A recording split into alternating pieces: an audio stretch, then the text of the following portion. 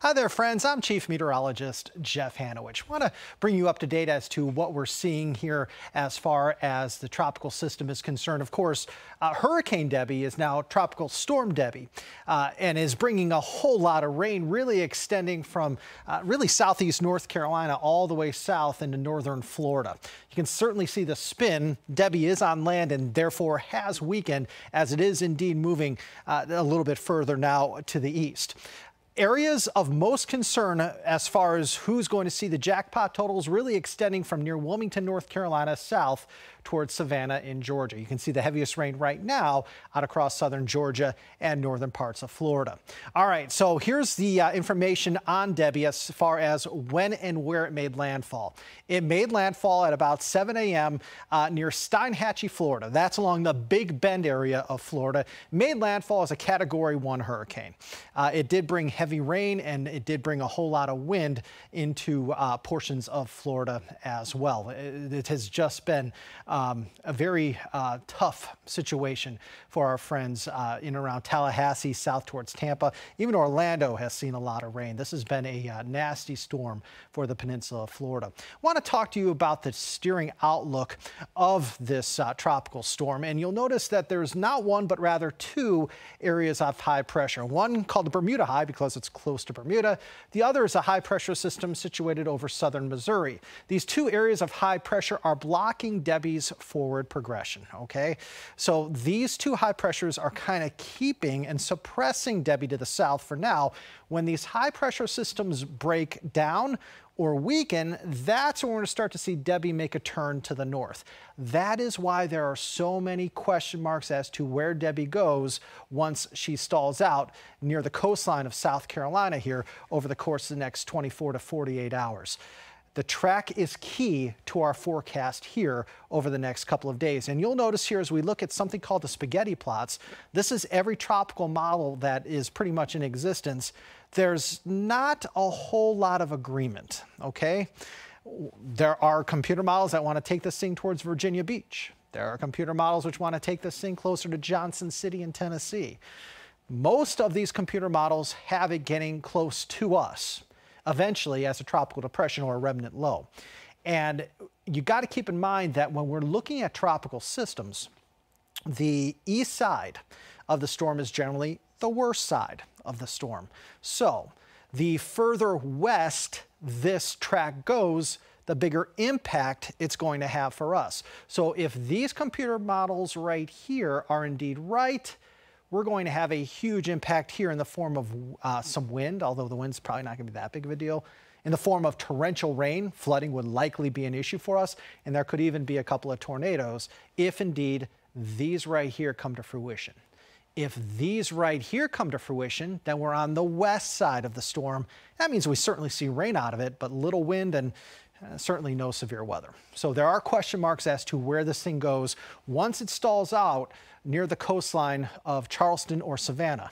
Okay, so let's talk about the tropical alerts that are in effect right now. We do have tropical storm warnings really extending from Florida, near the Big Bend area of Florida, all the way north into areas north of Charleston towards the South Santee River. So we've got tropical storm warnings really for portions of Florida, Georgia, and South Carolina. Over time, it wouldn't surprise me if these tropical storm warnings are extended a little bit further north to include Myrtle Beach and potentially even Wilmington in North Carolina. Here is the latest track we have for Tropical Storm Debby. Okay, the latest advisory came out at 2 p.m., moving north-northeast at 7 miles per hour, winds at 65 miles per hour. So again, this is indeed a tropical storm now, no longer a hurricane. Notice the path. We have a pretty good idea of where it's going through about Tuesday evening, if not Wednesday morning, okay? We think it's going to go through southern Georgia, potentially right over Savannah, and then stall off the coastline of southern South Carolina, perhaps just offshore of Charleston. And from this point here, from 8 a.m. Wednesday, computer models are again all over the place as to where it goes. National Hurricane Center has this thing making another landfall near Myrtle Beach, going through Rockingham, North Carolina, and then heading northbound into areas, say, near Burlington and Durham in North Carolina, and then heading up towards Richmond, okay? Look at the size of this cone of uncertainty. Has it going from far southwest Virginia to well offshore of North Carolina. So the cone of uncertainty is huge. Why? Because the National Hurricane Center is seeing those spaghetti plots just like I just showed you, okay? The computer models are not in agreement as to where Debby goes once it is offshore of South Carolina. Is it going to go a little bit further west than this track? If it does, our impact here is huge. If it goes further east of this track towards Virginia Beach, our impact here is frankly pretty minimal. So that's why I urge you to stay tuned to your local weather authority here for the next really few days or so, because we will have a much better idea of where this is going once the turn to the north happens, okay? Again, there are scenarios here. The most likely scenario is for this thing to kind of go right along that I-85 or I-95 corridor. And if that happens, yes, we have an impact here. Certainly a much larger impact to the east, a lower impact to the west, okay?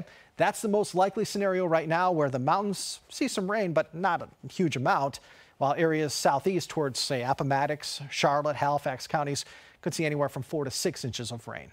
There might be a chance for a spin up or two as well if it follows the track that we think it's going to follow. Again, further east than this track that you see right here, if it goes towards this side of the cone, our impact here is minimal. If it goes more towards this side of the cone or further west, then our impact here would be huge, okay? Right now it looks like, again, it's going to follow the path from the National Hurricane Center, kind of going right along that I-85 or I-95 corridor. And the impact here would be, there'd be some impact, okay? The impacts would be larger towards the southeast, less towards the northwest. All right, let's talk about the setup really for the rest of today into this evening. Tropical moisture associated with the tropical storm will certainly aid in heavy rainfall, really extending from Florida northbound into southern North Carolina. And then Tuesday, the setup becomes even worse for the coastal Carolinas. The greatest chance for flooding will be on the north side of Tropical Storm Debby come tomorrow, and that really extends from Brunswick, Georgia, north into Savannah, towards Hilton Head, Kiowa Island, Charleston, Myrtle Beach, and eventually northbound into Wilmington. This area in red could see anywhere from 10 to 20 inches plus of rain from the remnants or from Tropical Storm Debby, because you got to keep in mind, Debby is on land right now. It's a tropical storm. Debby will eventually get back over the open waters of the Atlantic Ocean before moving back on land as it starts its move to the north. So again, this is a storm system that could make potentially 2 landfalls. Made one in the Big Bend area of Florida earlier today, may make another one towards northern South Carolina here, close to Myrtle Beach, maybe even North Myrtle Beach as we go into the latter part of this work week. All right, rainfall potential through Wednesday. And again, we talked about this a little bit. It bears repetition. Areas in red, that's where 10 to 20 inches plus of rain could lie. And again, that would be from near Jacksonville in North Carolina, through Wilmington, through Lumberton, through Florence, Myrtle Beach, Charleston, areas near Orangeburg over towards Savannah, including areas around Hilton Head and also around Kiowa Island. This area is going to see, I think, the worst weather from Debby, because this is where Debby could stall, perhaps right over Savannah or just offshore of Charleston. And as it does, it's just going to throw moisture on land into coastal sections of South Carolina and northern Georgia. So again, really from Myrtle Beach through Savannah, that's where we're going to see that jackpot total. Again, 10 to 20 inches plus of rain.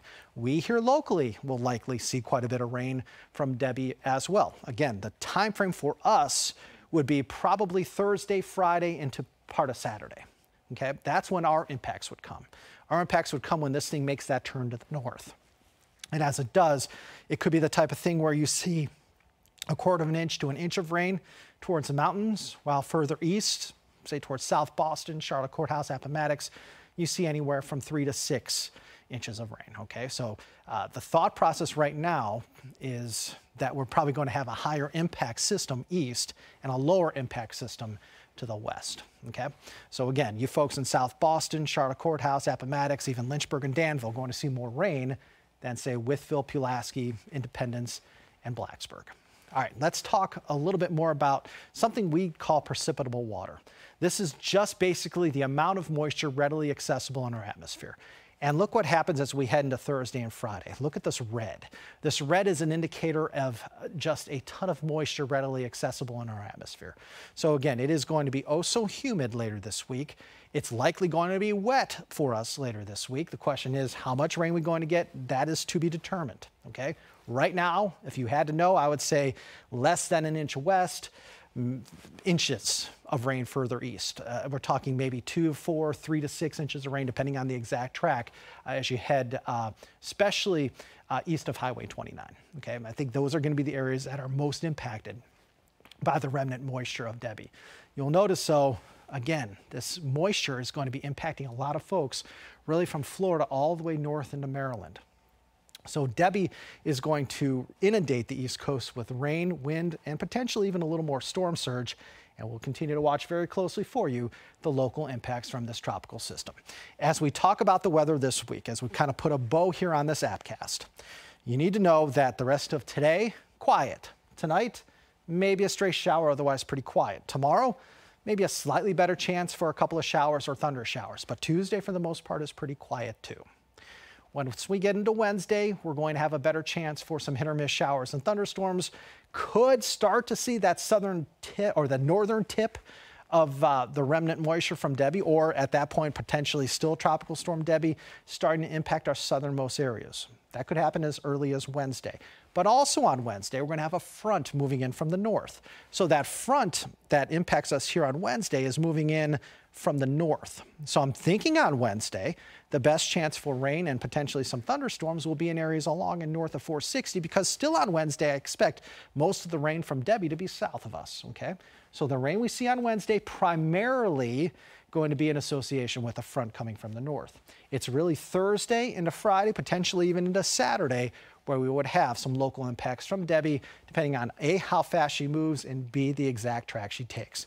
Still questions loom as to how much she is going to impact us here at home, but with each day that passes and with each computer model that passes, it looks like her impact here is a little higher than it looked 2-3 days ago. Okay, we're hoping that she doesn't move any further to the west, because the further she moves to the west, the higher impact she's going to have for us. The further she moves to the east, the less of an impact she's going to have for us. So please stay tuned to your local weather authority. We'll be back here at 6 o'clock after the Olympics and go over in more detail not only the tropics, but your local forecast here. Have a great day, everybody.